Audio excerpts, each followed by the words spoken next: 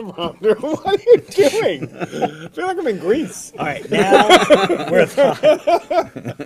What happened to Greece? I don't know. It's like they're all like up against each other. Remember, like Greece? Like, look at this. I feel like I'm in a movie. They don't have any personal space. She does look like she was flexing. I'm trying to get Jesus. the best. Well, No, who you remind me of? The Brazilian dancer in Greece, the one Cha Cha.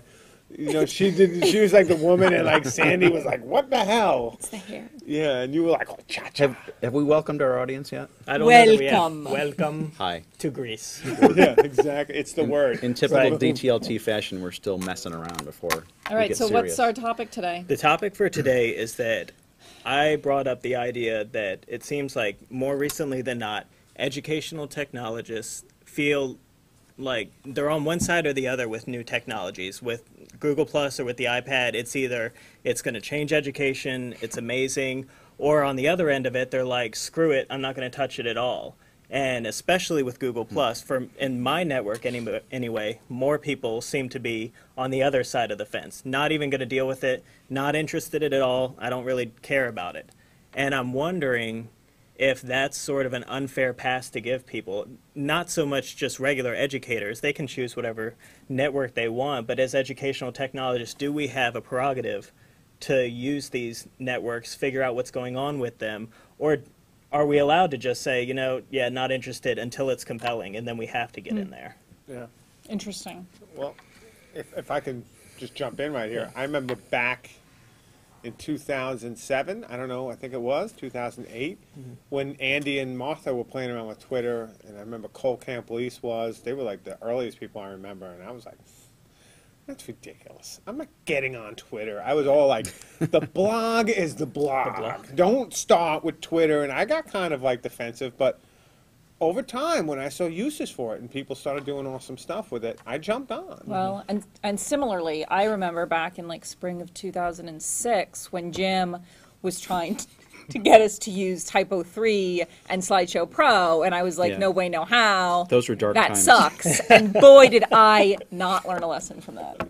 You didn't. You were actually right. Because I was totally right. were Yeah, right. that basically was the point I was trying to And he make. was- Thank God I didn't jump on that bandwagon. And he What a was waste of my time. Totally wrong about Twitter. So, Okay. so he's 2 for 2. I'm usually wrong, but I look good.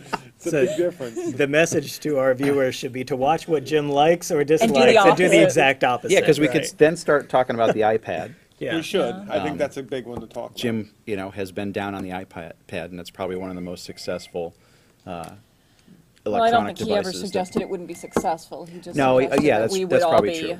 And idiots using it. seriously, the argument is whether it changes education. I think is what people said that the iPad would do, and to me it's another computer, Well, Yeah. and at the time it was a device that didn't do any of the creation. It was really a consumption device. I talked about that, wrote about that.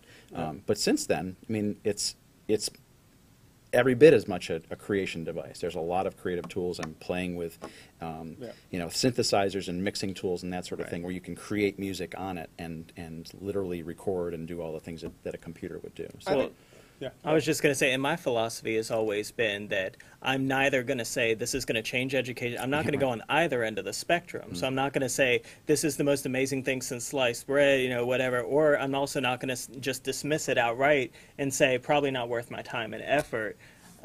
Because of the position that we're in, where people are looking to us, I guess, to be able to tell them what's worth its salt. What should I invest my time and energy in?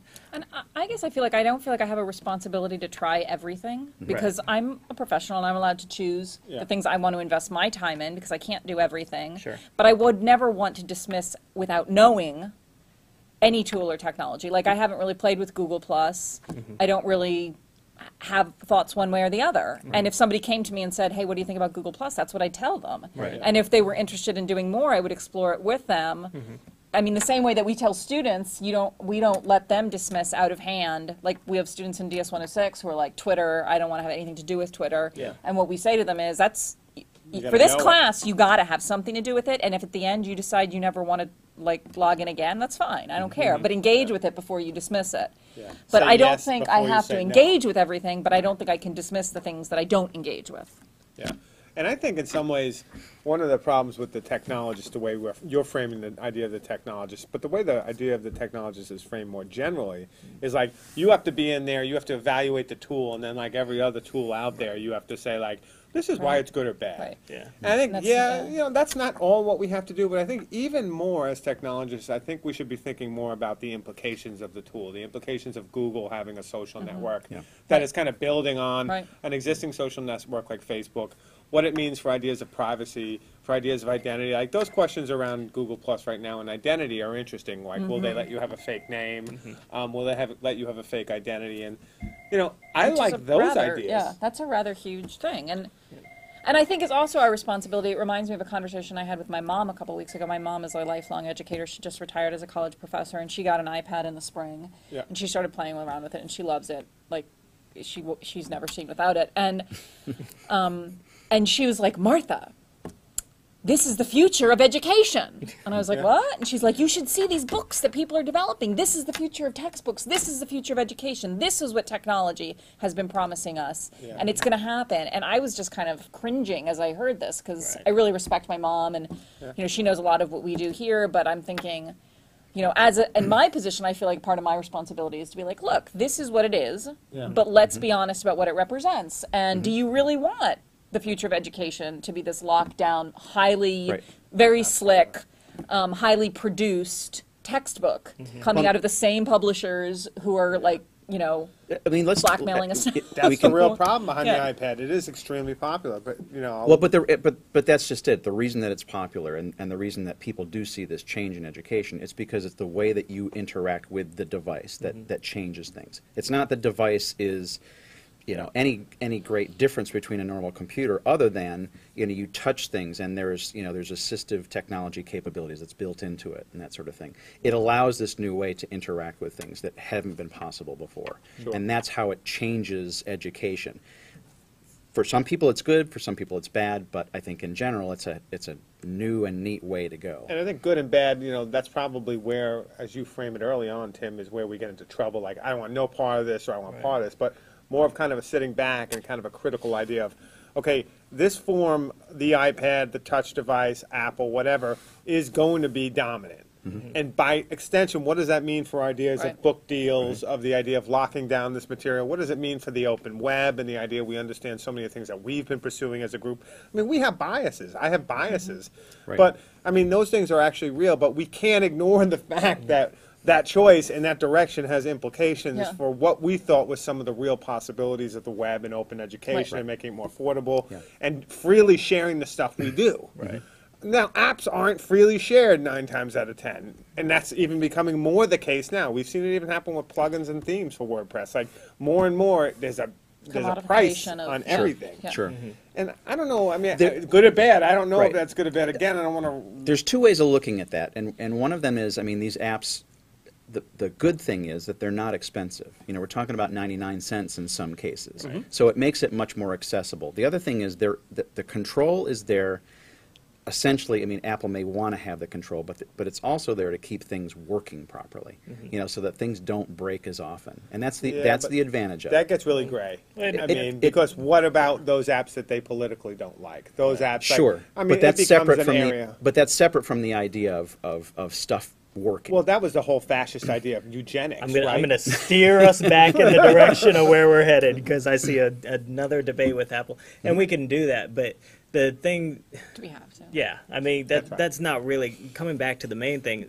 I wonder if, specifically with Google Plus, if the outlash is sort of, with one person I read, Dean Sharesky, he sort of pointed to Google Wave and said, look at everyone who got excited about Yeah. Google Wave, and then a year later, all that time and investment into that product was for nothing. They just killed it outright and said, yeah, it's not happening anymore. And so I'm wondering if people are a little bit gun shy to jump back in Especially with with Google. Google. And then Yeah, they had especially with Buzz. Google. I mean, in the interim, And they had Buzz was Buzz, a which bust. had which was a bust, and they had similar privacy. Well, and there's Problems other with products that with and- Google and- that we champion. Google Yeah. Docs, I mean, Yeah. if someone came to Absolutely. me and said, Microsoft Live, that's what I want to use, I'd say, Why? Yeah. I'm a big Google Docs fan, but when it comes to these social things, Yeah. we have a history with Google of it sucking. Yeah. And so it's sort of this idea, I don't know if you really want to spend all your time in there. And a social network, is a bit different than someone just saying, there's this tool online that I want to try out. I'm probably more likely to jump in there and play around with it real quick. With the social network, it's like you jump in there, the first thing they want to know is all your personal information. Right. Who are your friends? Right. Can I friend you? Can I put you in a circle? And that's a little bit different, even as an educational technologist, to say, I just want to figure out what this is, how you use it, as opposed to jumping in whole hog and putting all my information out there. But what I thought was remarkable early on with Google Plus was just how quickly, based on all my other social networks and emails, that you had a ton of people. As many years as I spent in Facebook, though I wasn't an avid user, I had more people already in Google Plus than I did in Facebook following me or unfollowing. And I was thinking to myself, like, the whole circle system, I don't think, and frankly, Google Plus does not get me excited in any real way. But I mean, the only thing I like about it is those Hangouts. Are you using it? Hangouts. I am watching it. Yeah, I'm going on there and looking at it. You do? Yeah, I do. But it reminds me so much of Facebook, and I mean, it just seems like such a vapid ripoff. And other than the Hangouts, it doesn't seem to add anything else. But who knows? Like Twitter, I could be in there in 2 months being like, oh my God, Google Plus saved my life. Well, I think what's critical for any of these technologies, and Twitter's the best example, is that they kind of made it this open thing where all the innovation took place after it came out.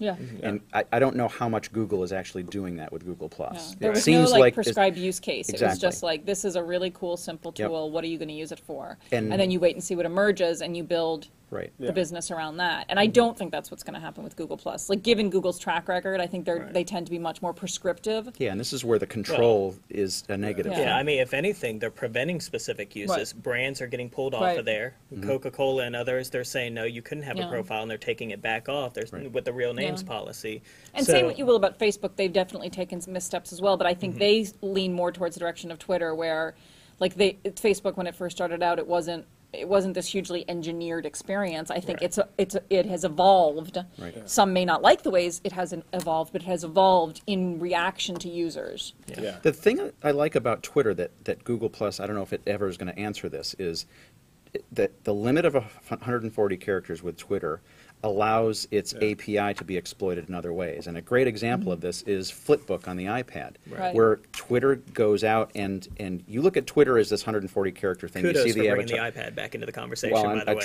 I tried to get it back in there as best I could. Can I talk about eugenics then again? No, we're gonna that'll be the line that we don't cross again. Okay. Every day, Jim's going to see if he can get eugenics. But to get back to my point, where I was, had the floor. You've been doing really good today. The Twitter with the avatar and the links or the hashtags that are there, Flipboard allows you to kind of look at that in a different way just by taking the API and kind of exploding it out. So when you see a Twitter post from somebody that you know, they have the link there that's expanded out either to a picture, like from TwitPic, or the link goes to a web page screenshot. Video.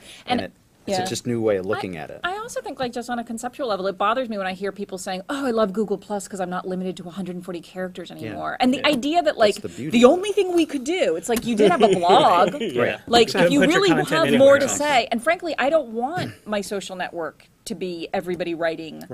But that space to be everybody writing long blog posts. And if I will read people's blogs for that. If you try to follow the stream in Google Plus, it goes off the page much quicker than Twitter does, and Twitter just allows you this quick review of who's talking about what. Well, and there's services like TwitLonger that allow you to do that extra space. Because it's like, why not get your own blog or get a Tumblr? Exactly. There You're are going to other write tools 30 that do pages that, of information on twitlonger.com and put it out on Twitter as opposed to just having your own blog. Can we do another show on how I think of the ridiculousness of having a Tumblr, a Posterous, and a blog? No. Like, when did... Thanks for asking, though. It is nice that he made it a question. Yeah, that was. Yeah. And rather out of character. If I cut my sideburns off right now, they would kick your sideburns' ass. This device is available at any time, so if you want to come here so it'll late just at be night, Jim today. Yeah, Jim at night. Okay. It'll have the explicit tag probably too. No, Yeah. I mean, but back to the point before you guys got off track. The bigger point is, I'd rather see people writing on their own blogs and doing their own thing When they're doing that kind of Google stuff. Plus. Yeah. When they decide to blog again. Right. Who's When you guys posted decide to blog on again. Google Plus? I mean, other than Cindy commenting on has. other stuff? I have, I but have. it's all about Google Plus stuff. Yeah, right. What do you think of Google That's Plus? the rule of Google Look at Plus. me, Is you I'm in only Google talk Plus. about Yeah. Google Plus. Yeah, it's like Fight Club. Well, So- and the circles thing is an issue too with me. It's Yeah. kind of like somebody brought up the argument that Twitter you have followers, and it would be nice just to have followers, but then you have to on Google Plus you have to figure out, are they a friend, are they an acquaintance? Yeah, Do you need to right. create a new group? How do you create a new group? And I don't really like thinking about people that way. No, Yeah. I don't like thinking. I just put period. people into friends or just followers. I Friends just cut and them in half. followers. Just cut 'em in half. You cut frankly, people in half. I did. Frankly, I don't think I'll be on Google Plus. I don't think we'll be talking about it. Well, there's got to be some. There's got to be some hook that gets developed. We're out of and, time. We're almost done. Yeah. So. So that's it for now. We'll talk more about Google Plus, Tumblr, iPads, and a lot more at some Bye-bye. other point. See ya. 616 for See you, life. folks.